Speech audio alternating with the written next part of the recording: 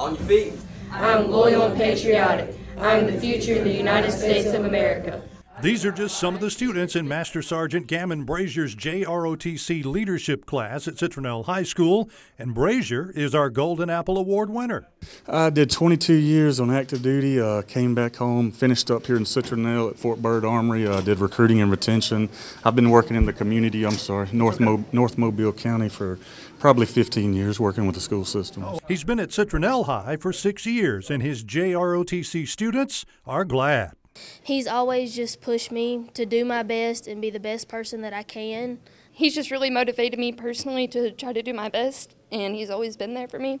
And he's a very big driving force in me wanting to do what I want to do. As students strive for their best, Braiser says his course is all about being allowed to make mistakes. I think some of the biggest things they get is we're giving them real-life scenarios and letting them go in there and make the mistakes here at high school, so that way when we get in the real world, we don't have to worry about that as much. And it is a robust JROTC program with more than 130 students, 80 of them freshmen. What is it keeps you coming back here?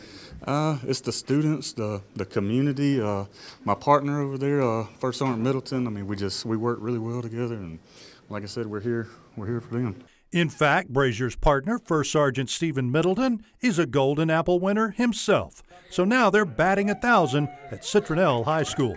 Our congratulations on a job well done. Bill Riles, WKRG News 5.